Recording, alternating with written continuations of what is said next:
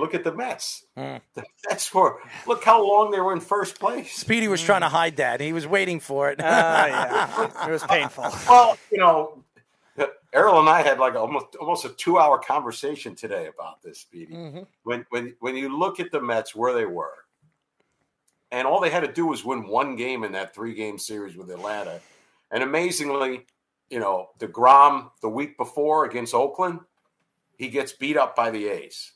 Now, I heard that they didn't like the way the mound was in Oakland, and that was kind of an excuse.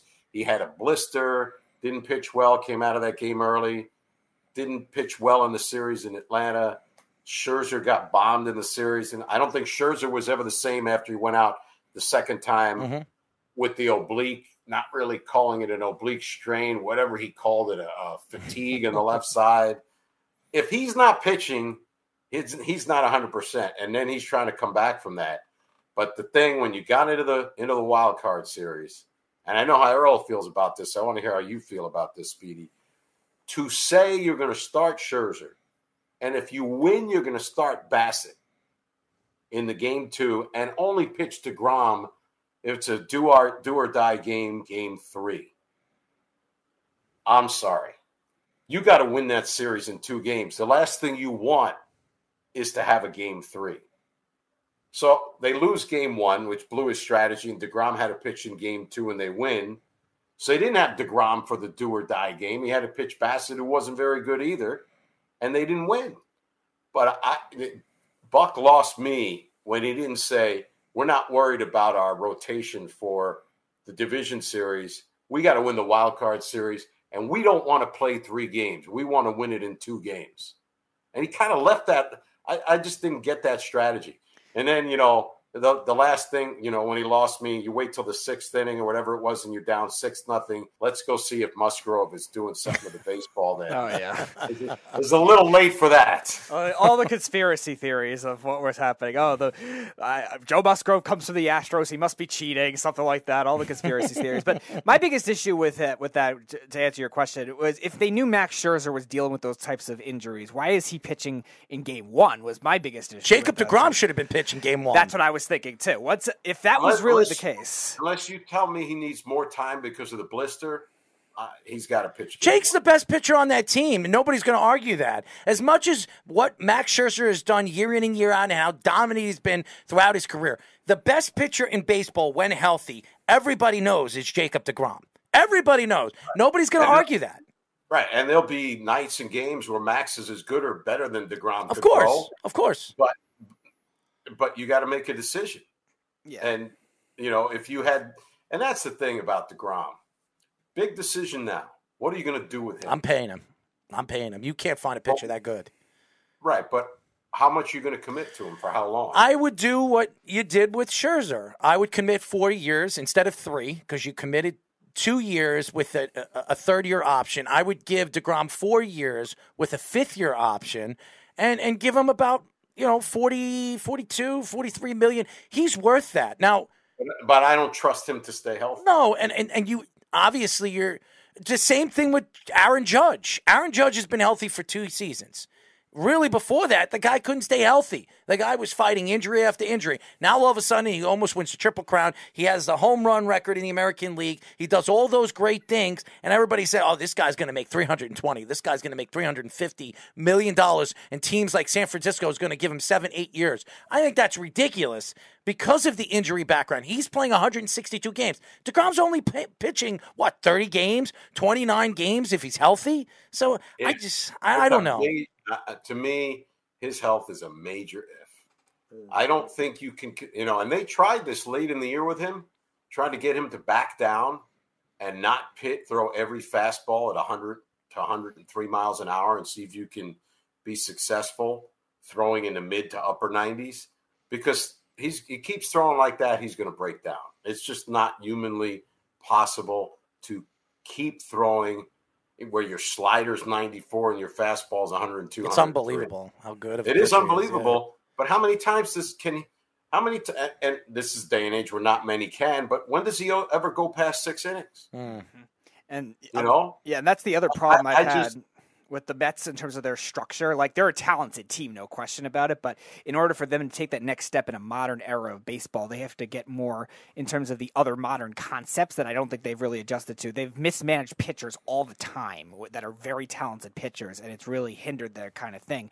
And that's why I don't think they're considered like that well-oiled machine. Like, the Braves are a well-oiled machine. Houston, the Dodgers, the Rays, the low-market version of the well-oiled machine. Even the Nationals at one point, with all the players that they had Strasburg, and they had obviously Max Scherzer, and even the lineups that they had, Bryce Harper and Trey, and all the different players that they've had, and Rendon. I know, don't remind me. I watched them play for every team in the postseason. I know. So they've had all these great players, and when they had them on the team, they built a good, well-oiled machine. And now you look at the Mets, you look at their lineup. Okay, they've added Francisco Lindor. They've added, obviously, Pete Alonso, who's been a part of the organization, but he's starting to build into the superstar that they thought he was. They brought in, what's his name again? Escobar. Escobar, that finally started playing well in the second half. And then and these different Bassett, who's going to be gone this year. He is a free agent.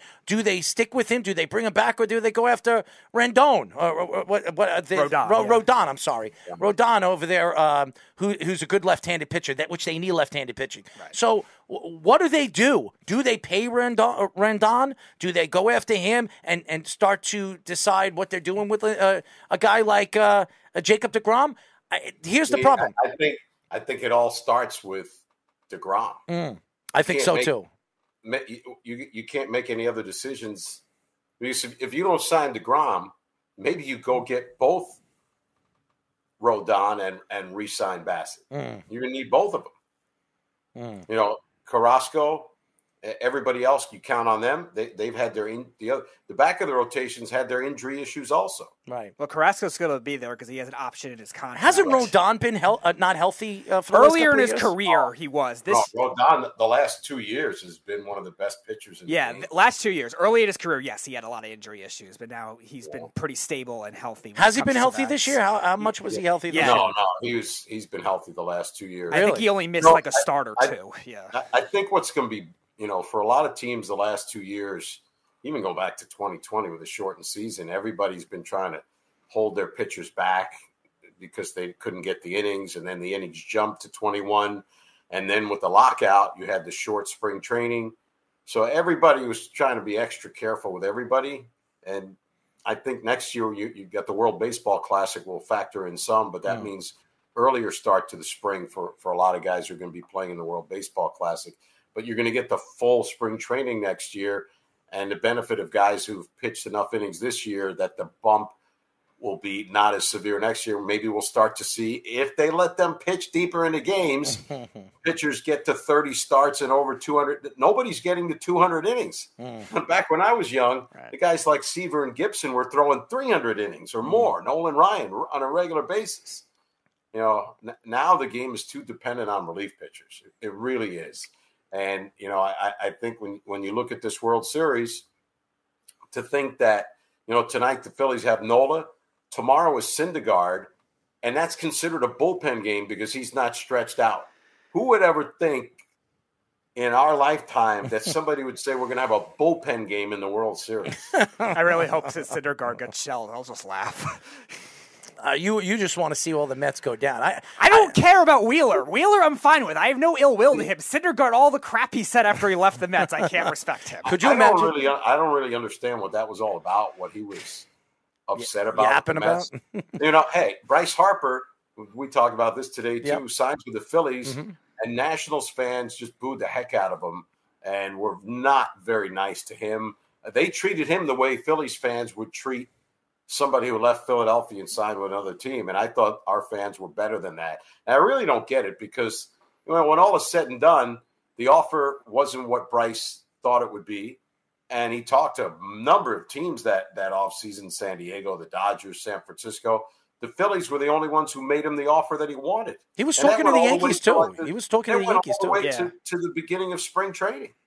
So I have no ill will. Good for him. I mean, he played for the Nationals, big leagues, 2012 through 2018. He played on some teams that had gut-wrenching first-round losses in 12, 14, 16, and 17. So he certainly paid his dues. And this, maybe this is his time, his moment. I mean, he's certainly playing like it is. I mean, my goodness. And, and then Kyle Schwarber was, remember when he came back Cubs, with a torn-up knee and wasn't supposed to play anymore and came back and played and was a factor in the World Series in 16? Yep. I'm telling you, this guy's a great teammate, great guy, and doesn't command the spotlight. You can see how humble he is when he hits a home run. He doesn't put on a big show running around the bases. And my God, he could, because he hits some of the most impressive home runs you will ever see with one of the most shortest compact swings. And he does not launch. He does not look to swing under the ball and lift it. He hits down on the ball and gets the bat out in front to make contact. And when you're doing that, you're going to elevate the ball when you get the bat out front. And I tell you what, I mean, I watched him last year, the Nationals in June, when he hit 16 home runs in like 2.5 weeks. Yeah, a lot of those against the Mets. I've never seen anything like that, and really thought, at that point, we got to July 2nd, the Nationals were 2 games behind the Mets, had turned their season around. There were 2 games over 500. Trey Turner gets hurt. Kyle Schwarber gets a grade 3 hamstring strain, is going to be out 2 months. The next day, we have a catcher playing second base. Don't have a good month of July, and then they trade everybody. And then I told you guys in spring training, I think our team's going to lose 110 games. You did. Mm-hmm. We lost 107. I was short by 3. You should have made a bet on that. They should have lost 110 games. Only the Mets could beat the Nationals in September when they should have. Yeah, those 2 out of 3 in September didn't help. Yeah, not either getting swept by the Cubs either. By the way, we are talking to Nationals radio play-by-play broadcaster Charlie Slows, a friend of the show. Good guy. His son, good, obviously a part of the network. Good hard worker, and as everybody knows, the season is over for the Nationals, and 2 ex-Nationals have a chance right now to win a World Series. It's over, but there it is. You never forget. Never forget. Look at that ring. I need a piece of that ring. Don't ever sell that, okay? Because it's got my name on the side. Nice, beautiful, very nice. That is very nice. Ooh. I like it. It's awesome. A big ring. I could never go out in public with a ring like that. Who was the Giant? The New York Giant. Hakeem Nicks. This hand I keep score with. It's really hard to do. I mean, it weighs you down. Your hand kind of goes this. Kind of tilt. Stop it. Don't be Hakeem Nicks and sell your ring. What did he make on that? What was it? 300,000? I forget the money amount. Why would you sell your ring? I was amazed. Was he that desperate? I was for amazed money? it wasn't more though. I'm surprised. He must have been that desperate for money Yeah, I don't get that. He had 2 contracts with the Giants, and then he went to the Colts too, got some more money, and I would imagine he even got more with everything else. Why would you sell the ring? Yeah, casinos can make that happen. Yeah, it's not like Julio Jones losing his jewelry in the water. Antoine Walker. If you know about the story, he made like $80 million as an NBA player. All went away because he was a gambler, and he tried to come back in the G League. Remember that? It just never worked out.